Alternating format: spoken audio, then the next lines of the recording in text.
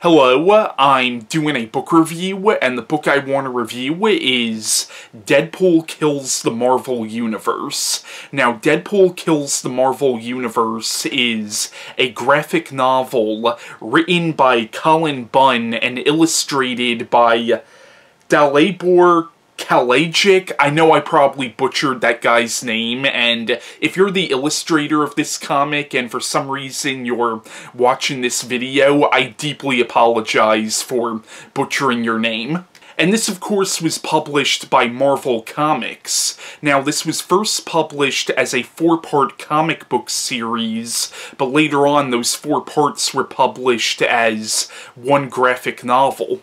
Now, to the best of my knowledge, I believe the character of Deadpool first appeared as a villain in the New Mutants comics, which of course were a spin-off of the X-Men comics. Now, this character started out as a villain in those comics, but as this character went on, he became more of an anti-hero, and in a lot of ways, kind of a superhero himself. Now, to the best of my knowledge, I believe the character of Deadpool started out as actually a pretty serious character, but as time went on, the character became a lot more comedic, and comic book writers started using him as a character who's constantly breaking the fourth wall.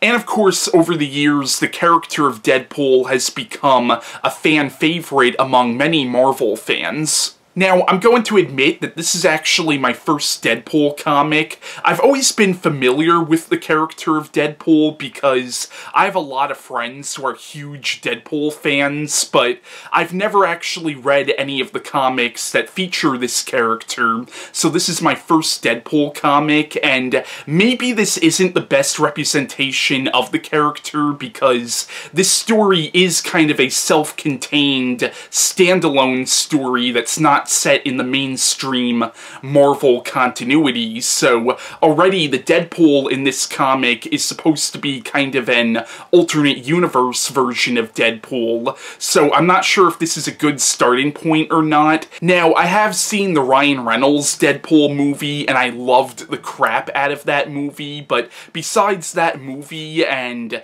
this comic book, I'm not that familiar with the character. I mean, I know about the character because I have a lot of friends who are really into the Deadpool comics, but once again, this is the first Deadpool comic I have read so far.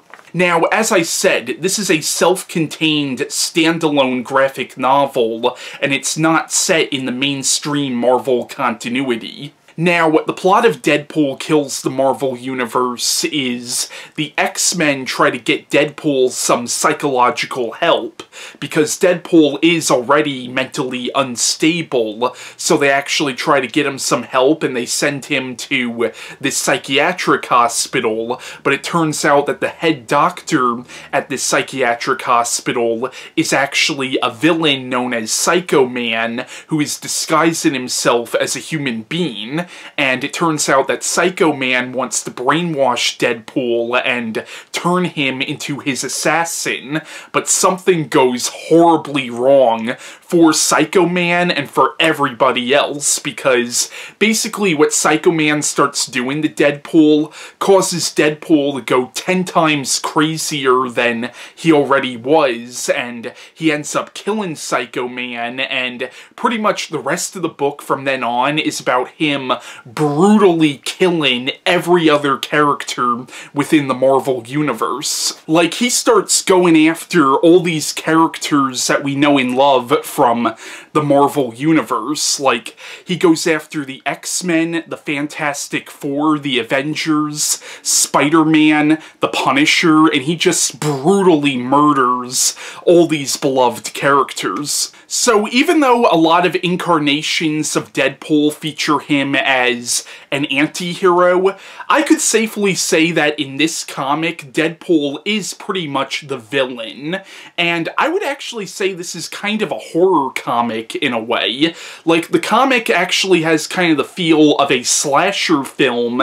Think of Deadpool as the slasher, and think of, like, all the other Marvel characters as the slasher's victims. Like, it's basically is the plot of a slasher film, and he's stalking each of these Marvel characters and killing them off pretty much one by one. Now, I really enjoyed Deadpool Kills the Marvel Universe. This was a really entertaining graphic novel, but this was really dark, though. Like, it's funny, don't get me wrong, like, there's a lot of humor in this, but it's dark freaking humor, which I guess is kind of the point of Deadpool, but in this book, Deadpool is legitimately the villain, whereas in other incarnations, he's more of an anti-hero. Now, once again, this was my first Deadpool comic, and I'm not sure if this was a good starting off point or not, because this is a self-contained story, and it's not set in the mainstream Marvel continuity, and